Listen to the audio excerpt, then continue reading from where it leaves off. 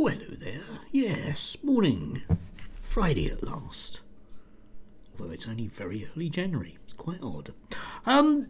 Just a few words this morning about Prince Harry, who once again is dominating the headlines and appears to be launching us into something of a very, very, very, very minor constitutional crisis. On a wider level, I mean, apart from the fact that Prince Harry is the gift that keeps on giving to columnists and writers, yeah? Why bother thinking about anything when you can simply slag off anything that he's done in the last 5 minutes? Anyway, it comes to a fundamental problem in and around the very nature of the monarchy. The very nature of the monarchy means that you get what you're given. Alright? We had the Queen, and yes, she was a good one, but now we've got King Charles. We have to get what we're given. The divine right of kings. And, whether we like him or not, he's stuck there.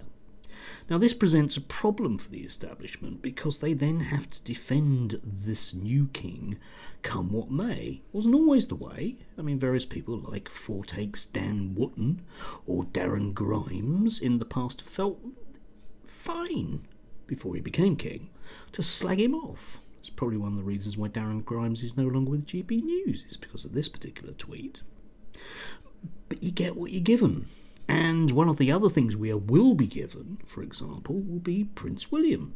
So consequently, we have an establishment that is very heavily invested on making sure that the monarchy as an institution is protected no matter what. So therefore, this becomes a constitutional crisis, in inverted commas, of their own making.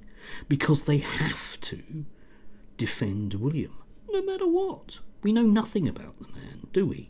Nothing at all, other than his siblings and his mum. And don't forget, we have realistically been here in the past.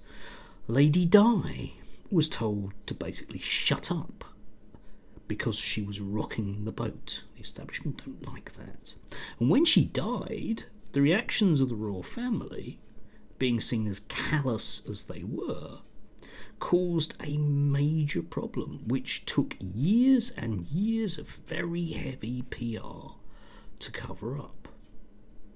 You aren't allowed to criticise the institution of the monarchy. It's fine to criticise Prince Harry because he is no longer realistically a prince, but everything else must be protected at all costs.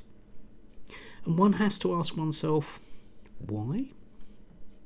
Isn't it about time that we kind of relegated our royals to a kind of wallpaper role? In real terms, I mean. None of this £100 million for a coronation business, but actually had what the other European countries managed to do, like the Netherlands and other places, in the sense that there is a royal family and they're all jolly nice and everyone ignores everything about them because it's just the way it is.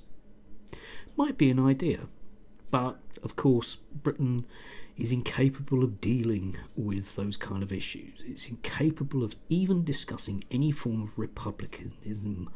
Yeah, you'd be a traitor to even mention such things. I think I've just shot myself in the foot there. Anyway, have a lovely, lovely, lovely Friday. Enjoy.